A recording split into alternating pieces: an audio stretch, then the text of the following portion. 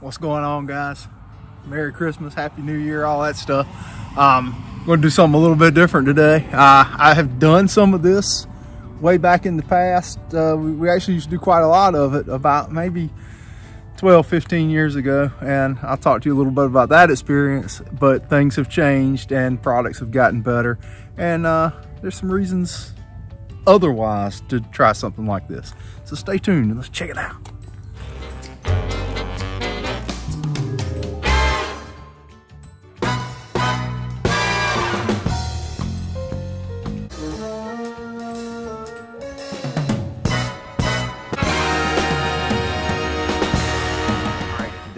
I'm gonna paint some dormant Bermuda. I'm not gonna paint the whole yard. I don't have enough stuff to do it with right now, but I'm gonna test some product out and maybe go back and get the other product that we use a little bit right now. Put them head to head. Anyway, well, turf painting.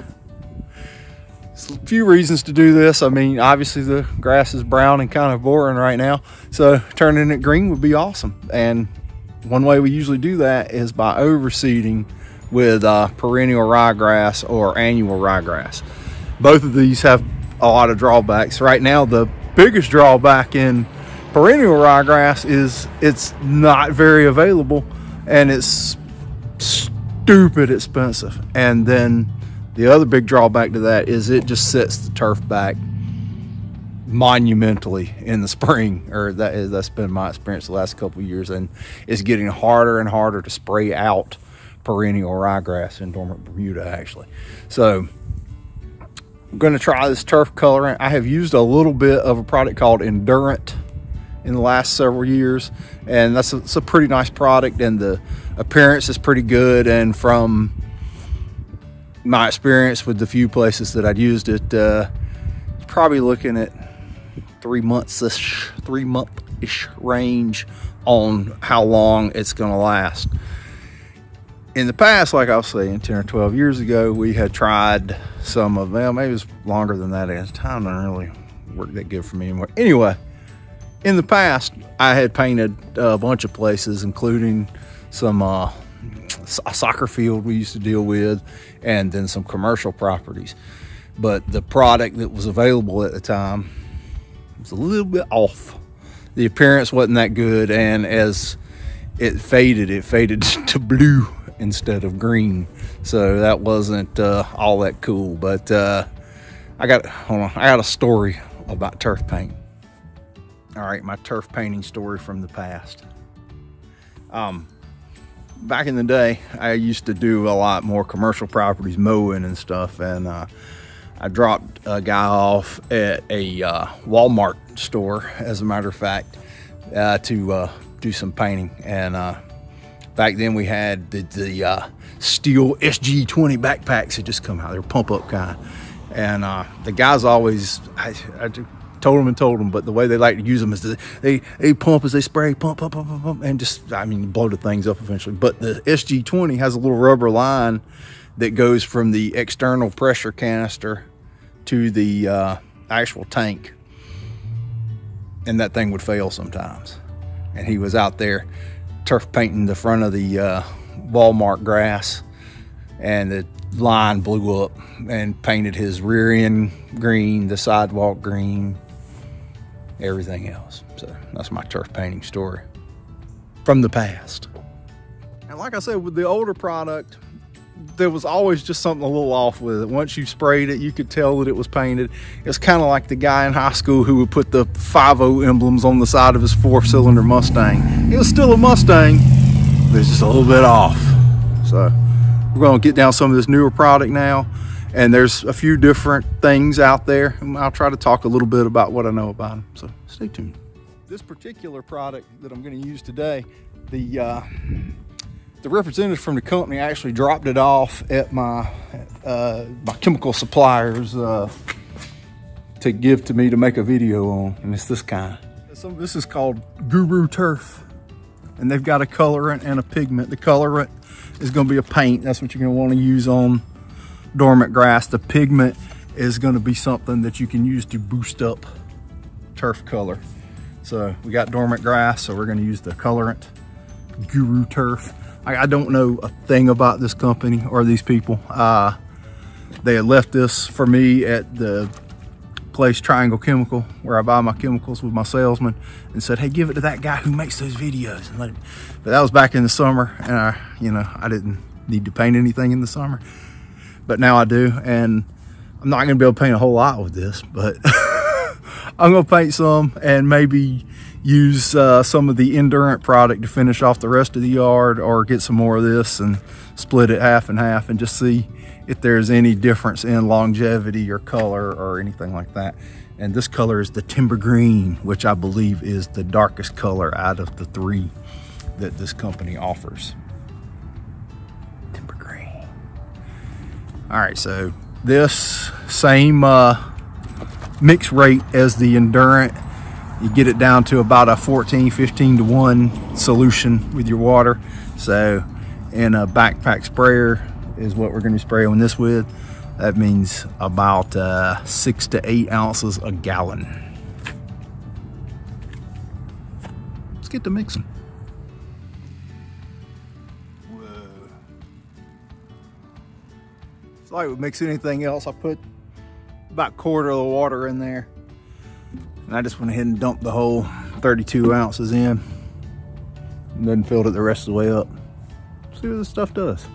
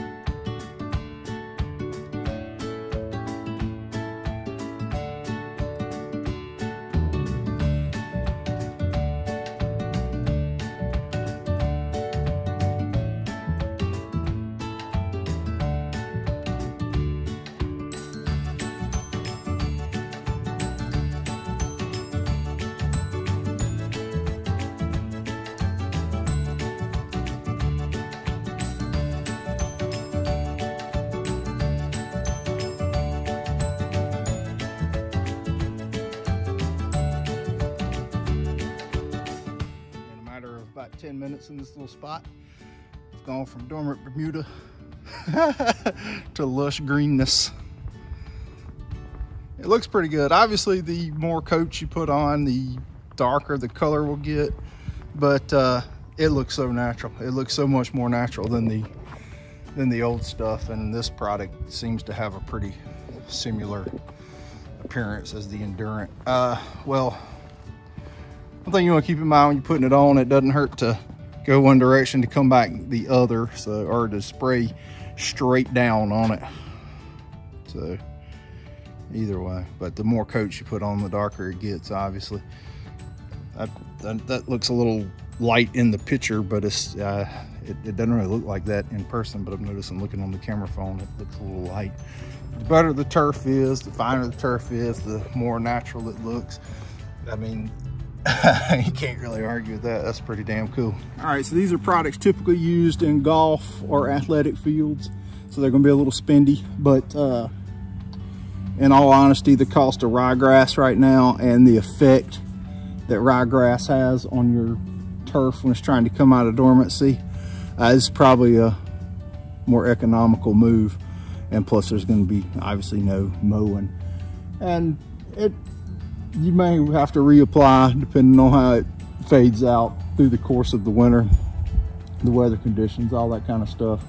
But that if you do reapply like later and the grass is still painted when it's trying to come out of dormancy, it actually, from what we've seen, it actually will help it out a little bit. It'll help it green up a little faster because it keeps it kind of insulated and warm, and it gets a little quicker green up versus the ryegrass just freaking killing it.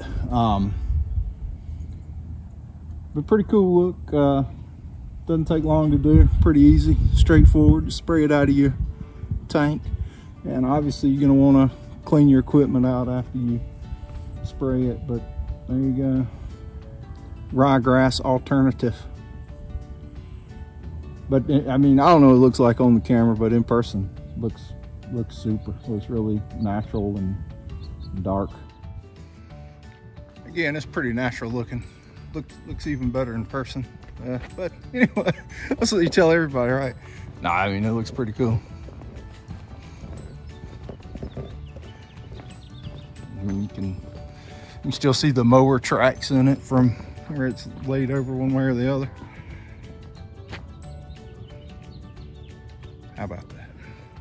Like I said, the Guru Turf Guru paint, colorant, whatever they call it, timber green, was gifted to me. So I don't know what it cost.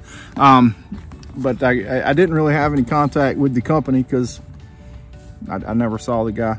But anyway, seems like a pretty good turf paint, very natural looking, covers good. We'll see how long it lasts, and we'll do some more with this. I might paint the rest of the yard, at least the front yard anyway, with either some more of this or the Endurant, to see whatever is available at Triangle Chemical in Wilson. Shameless plug. But anyway, we'll see what they got, and if I can get the Endurant and this, I might half and half the yard, and we'll do a head-to-head, or even with that right there like that, it would be all right. Well, it's like New Year's Eve today, so I don't know if they're even open, but I'll try them out later this week. There it is. And as far as when to spray it, I looked on the websites, and they even say even if the grass is a little damp, it's probably even a little better to spray it then, because you'll get a little better coverage. They want about eight hours or so before a heavy rain event, so you got to kind of time it out like that. And clean out your spray equipment. Don't eat it, although I'm sure it's ecologically sound and all that stuff. They would have it no other way. But anyway, pretty neat product, pretty neat idea, good alternative to ryegrass. Ryegrass is, like I say, rare and expensive right now. And also in the spring, if you use annual ryegrass, it's a pain in the butt because it grows like an insane rate and it makes a mess to mow. If you use perennial ryegrass, it's very hard now to get out of your favorable turf, and while it's in there stressing out with the spring and summer weather, it sets Bermuda back immensely. And I would never put perennial ryegrass on anything but Bermuda.